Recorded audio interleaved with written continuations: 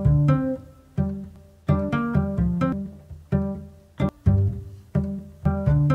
I'm Phil Berman from Balance Catamarans. I'm here in the lovely Victorian Alfred waterfront in Cape Town. I attend a lot of boat and marine trade shows globally, and I follow with great interest all the efforts in our industry to reduce carbon emissions, including new materials, processes to build hulls, decks, sustainable woods, fabrics, flooring products, solar panels, wind generators, hydro generators, electric motors, and hybrid electric diesel propulsion systems. I'm also quite interested in the efforts underway to produce hydrogen-powered yachts. The world's waking up to the seriousness of climate change. It's taken us an awfully long time, I'm afraid. And it's laudable that many in our industry are looking for greener solutions to power generation, propulsion, and also more environmentally conscious methods of fabricating our boats. At Balance, we are sincerely trying to be part of this effort, this vital effort, to the extent possible.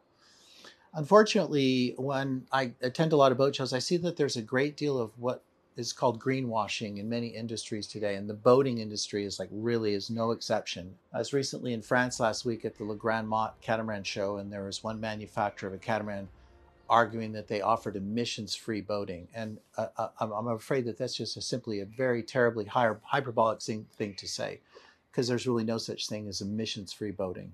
Whenever we're engaging in discussions on green initiatives, I try to remind myself that it really has to first begin with a focus on conservation, which simply means striving to consume less of just about everything and recycling whatever we can. When Henry David Thoreau retreated to Walden Pond back in Boston in 1832, as a philosopher I've always really enjoyed reading, the clipper ships of his time that took off from Nantucket and around the Capes to whale, they didn't have air conditioners, they didn't have freezers, fridges, washing machines, dishwashers, or chart plotters, and they didn't have motors.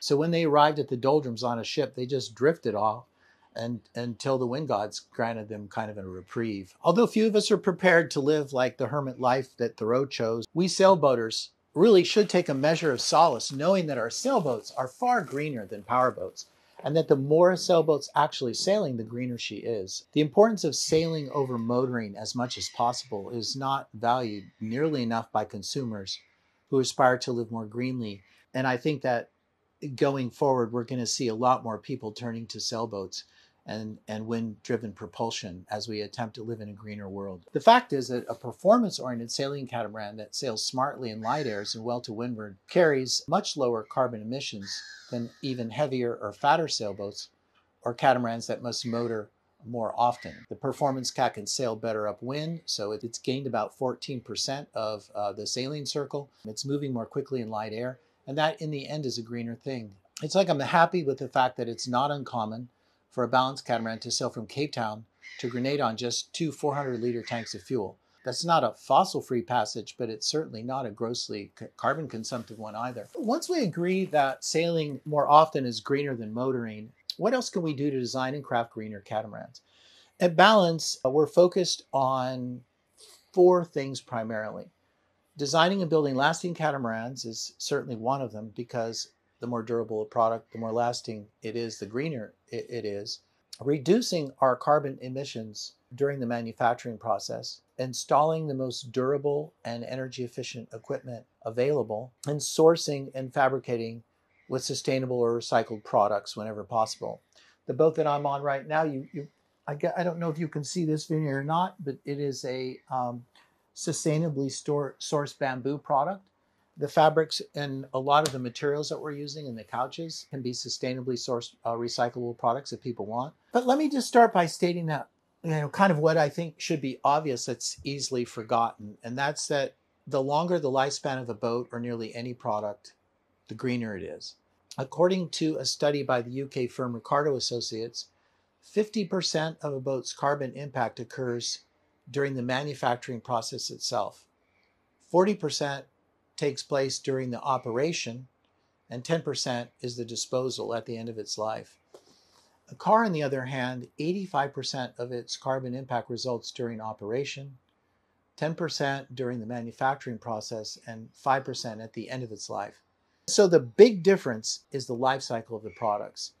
Typical car is sold after a relatively short period of time with thousands of miles on it, while a sailboat, a Balance catamaran, or really any sailboat typically have lifespans of exceeding 45 years or more, And the annual time that that boat is spending burning fossil fuels, certainly on a sailboat, is compared to a car, is really quite low.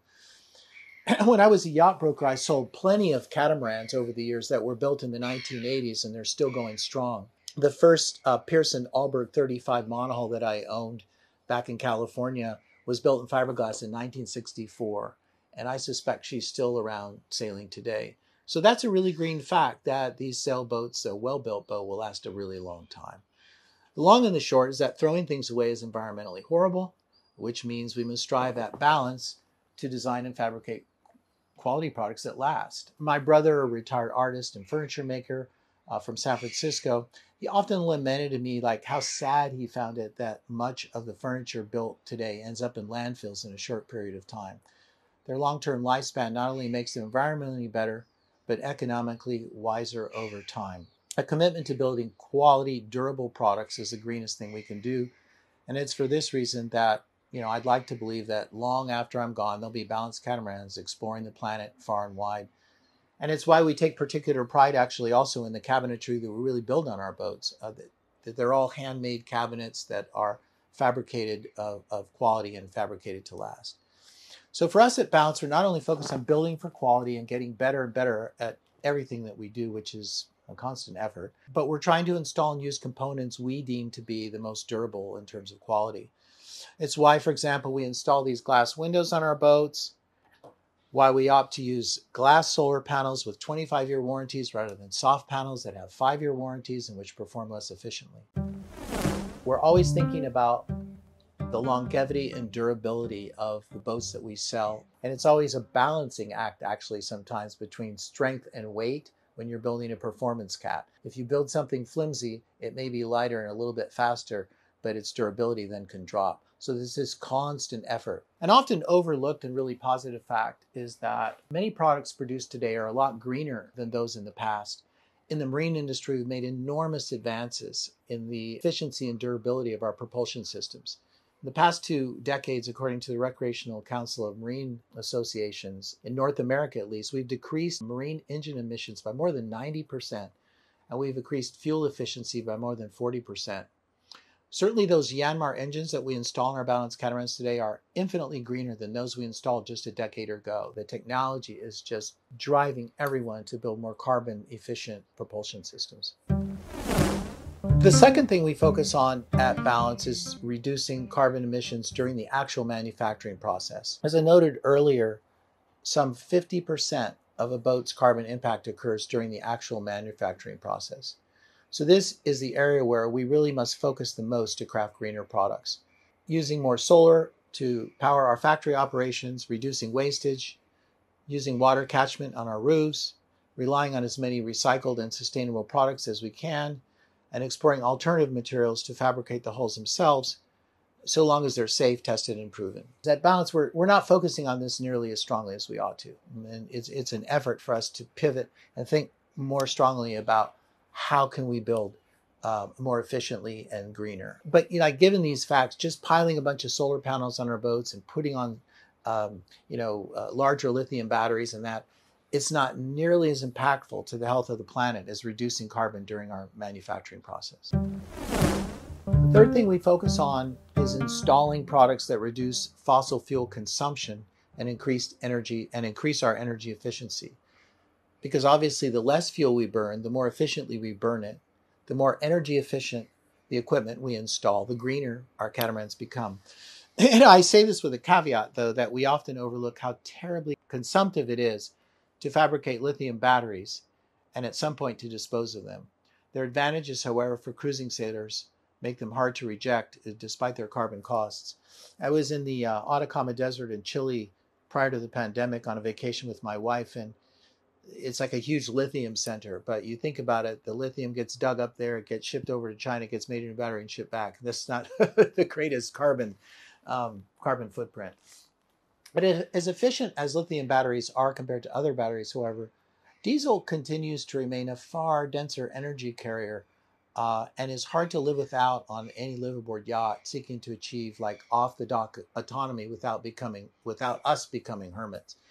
Unless you can plug in and recharge your catamaran each night like an electric car, It remains something of a fantasy, in my opinion, to go all electric on a voyaging catamaran today because you simply can't carry enough solar. Um, you can't carry enough batteries without a really significant weight penalty to motor very far or fast on a pure electric system. Even on a really, really beamy catamaran with a big footprint for solar installations, carrying diesel of some sort on a voyaging sailboat is simply inescapable at present, again, unless you're quite happy to drift when there's no wind or sun and prepared to shut down nearly all of your consumptive electronics when your batteries fall too critically. Also, like from a safety perspective, I believe that the ability to motor far and fast in any direction you want from an approaching storm system must also not be discounted. One of the great things about sailing today is that we have weather routing. We can see what's going on with the weather systems, and if we're carefully watching it, we can place our boats away from approaching storms. And if we can motor really far and fast, it's easier to do that. Our conviction on this subject is why we were an early adopter and innovator with integral solutions at Balance to remove a diesel generator from our catamarans to rely on fast and efficient 48-volt charging with the two Yanmar diesels that we use on our catamarans. We had some early conniptions, as all innovations tend to have, but by working closely with integrals as partners in innovation, we helped to perfect an amazing product that not only reduces carbon emissions, but simplifies the care, the maintenance, and the operation of the Balance Catamarans. I'm really pleased to see now that many other manufacturers are starting to follow us in using this great product that we worked so hard to perfect with them. Fourth and finally at Balance, we strive to source and use sustainable and recyclable products, as I mentioned earlier. And in working with Integral, we offer, in addition to working with Integral, we offer a range of environmentally sourced veneers, recyclable fabrics, and we also work hard to reduce electrical consumption through our careful use of wiring, using the most efficient solar panels we can. And we're constantly investigating like new products that we feel may one day replace fiberglass and resins that we currently rely upon in using our hulls. In conclusion, the dream of carbon-free voyaging is simply not there yet, in our opinion. When it's required to motor very far, very fast, pure electric propulsion carries too many negatives for us to seriously consider adopting Balance Catamarans at this time. In our view, the best options today are either dual diesel engines with highly efficient alternator generators, such as the integrals that we're using on the boat that I'm on right now, or hybrid systems that marry a diesel engine to an electric motor to offer both forms of propulsion when the conditions or personal desire merit the use of one over the other. In the following video, I'll discuss the pros and cons of marine hybrid propulsion systems for voyaging catamarans that are available today, and I'll share with you the hybrid solution that we've elected to adopt at Balance. So until I see you again, stay in balance.